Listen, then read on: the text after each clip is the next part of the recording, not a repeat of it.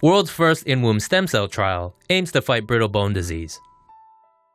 Scientists in Sweden and the UK are conducting the first clinical trial injection of stem cells into babies still in the womb to help lessen the symptoms of brittle bone disease. Brittle bone disease is caused by errors in the baby's DNA and results in poor quality or a lack of collagen in its bone structure. The disease can be fatal with babies born with multiple fractures. Those babies who survive will endure up to 15 bone fractures a year, brittle teeth, impaired hearing, and other growth problems. The disease affects around 1 in every 25,000 babies. Scientists are experimenting with injecting stem cells from terminated pregnancies into babies with the disease in the womb and or after they are born, in an effort to see if they may lessen the symptoms of the disease. The trial will begin in January and will be conducted across Europe.